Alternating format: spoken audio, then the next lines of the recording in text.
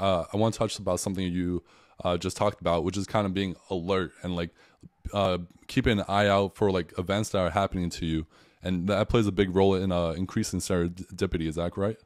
Absolutely. And you know what's fascinating is there's a one of my favorites is experiments actually is about exactly that kind of alertness, and also in a way the way we frame the world. The more we look at the world as something that has potentiality, that there could be something out there, the more it starts to happen. And so in this one experiment, they took someone who self-identifies as lucky. You know, someone says, good things tend to happen to me and so on, and someone who self-identifies as very unlucky. So bad things tend to happen to me. I'm always in accidents and so on. And we both know people on that spectrum, right? Like on that kind of continuum, like we can probably place people on that.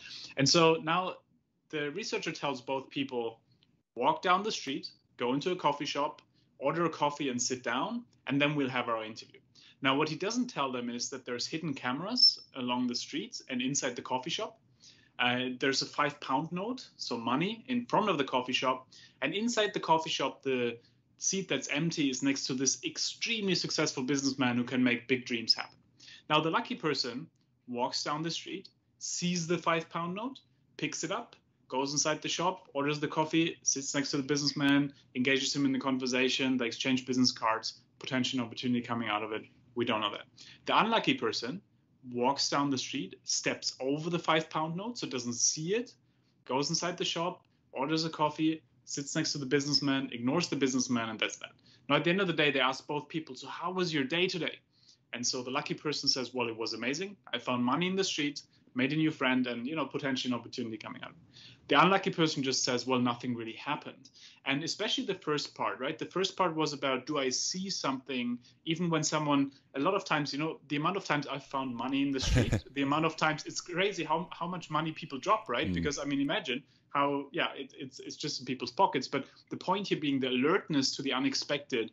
Once you start seeing that the unexpected happens all the time, you also then kind of get into the mode as, oh, actually great, like I can do something with this and this and this, and then serendipity starts to happen all the time. Yeah, that was one of my favorite experiments in the book. Like the lucky person, yeah, they go to a coffee shop, they find the money, they sit next to the businessman, and they make like, you know, a new connection. But if you're that unlucky person, or you identify as unlucky, what kind of things can people do to kind of shift that mindset and develop, as you say, the serendipity mindset?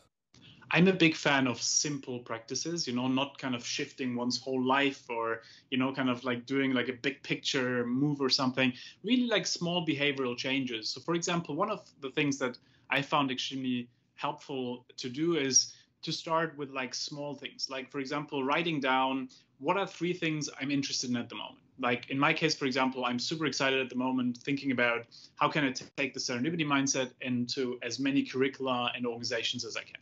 Like that's kind of like in a way something that I try to build into every conversation in some way. And so if you write down these kind of 3 key interest areas, and then every conversation you have now, you're just seeding a little bit of this into a side sentence. And it will be surprising how many times people will be like, oh my God, such a coincidence. I was just developing a new curriculum. You should stop by, whatever it is. And I learned that from a great friend of mine in London called Ollie Barrett. And, you know, he has really perfected this quote unquote hook strategy, which is all about essentially, if you would ask him, what do you do, Ollie? He wouldn't just say, I'm a technology entrepreneur. He would say, I'm a technology entrepreneur, recently started playing the piano, but what I'm really excited about is reading about the philosophy of science. And so what he's doing here is he's giving you 3 potential hooks where you could be like, oh my God, such a coincidence. I recently started hosting piano matinees. You should come by. My God, such a coincidence. My sister is teaching the philosophy of science. You should give a guest lecture. The point here is that we can cast these hooks for other people to pick them up and connect the dots for us. So I think that's one of the practices I like the most, because you're not only reacting to something random, but actually you're creating a positive accident. You're creating a meaningful accident to happen. There's a lot of other things I think in terms of practices, but one thing, the more I've been looking into these questions, that I found more and more interesting is actually the more deeper underlying psychological limiting beliefs that we all have, right? If you think back to the coffee shop situation, where you are in this coffee shop and maybe you sense that there might be an opportunity in this situation, but you don't act on it. Or let's say you sit in a meeting and you have a random idea, but you don't say it because you feel either not worthy, not ready, not like it's not mature enough, whatever it is. And really, I've become a big fan of saying, okay, let's write down those moments where we knew there could have been something, but we didn't act on it. And then let's try to understand the pattern behind it. What is holding us back? And then really diving deeper into this and working on this. And I think what that does is it's not only then about tactical small things, but it's really about shifting your mindset towards how to actually become luckier. And then once you become luckier, actually you start believing in it more and more, and then you get there more and more. Yeah, because I know, I'm sure a lot of people and myself, we love that book, Mindset by Cal Dweck, and you develop this growth mindset. But I think the next step is also developing this serendipity mindset, where you kind of look at your life, kind of look at what's happening to you, and then try, like you said, it's like, what are some possible missed opportunities, and how can I act on those?